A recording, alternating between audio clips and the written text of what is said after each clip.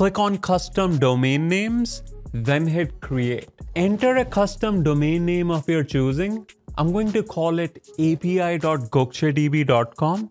Then click on create a new ACM certificate. Consider this. You have an AWS Lambda function integrated with the Amazon API gateway, and you want to set up a custom domain name for your REST API. Can you do this with the API gateway?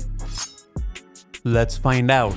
Let's start by navigating to the Lambda service, then click on create function and give it a name. Choose Python from the runtime dropdown, hit create, then scroll down to the code source section. Click on test, then hit invoke to execute your Lambda function and confirm that it's working as expected. Next, navigate to the API gateway service, click create API, then hit build in the REST API section.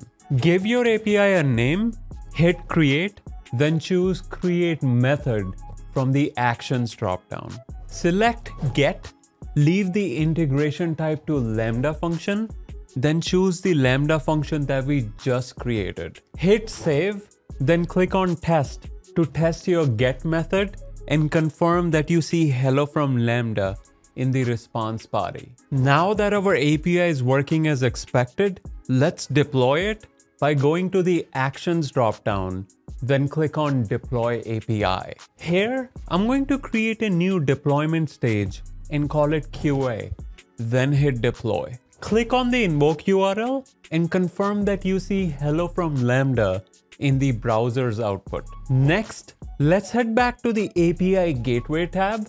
Click on custom domain names, then hit create. Enter a custom domain name of your choosing. I'm going to call it api.gokchadb.com. Then click on create a new ACM certificate. Hit request, then choose public certificate, then click on next. Here, you have the option of adding additional domain names to your certificate. I'm going to leave mine to api.gokchadb.com. I'm going to select DNS validation for the validation method, then hit request. Next, click on view certificate, then click on create records in Route 53. Hit create, navigate to the Route 53 service, then go inside hosted zones.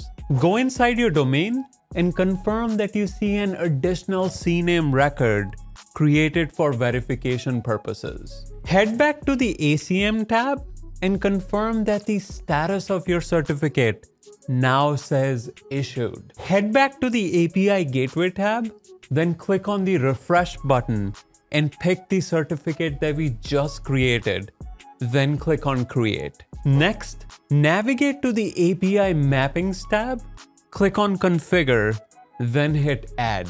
Select your API and stage from the dropdown, then hit save. Head back to the configurations tab and take a note of your API gateway domain name because we'll be configuring an alias record in Route 53 next. Head to the Route 53 tab, click on create record, choose simple routing, then click on next. Hit define simple record, enter your custom domain name, then choose A or alias for record type. For endpoint, select alias to API gateway API, then select your region. Select your API gateway endpoint from the dropdown and confirm that it's exactly the same as we have in the other tab.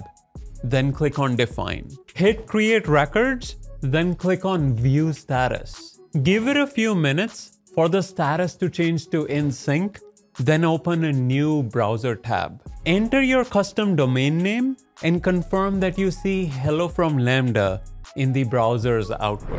There you have it. But before you go, here's a question for you.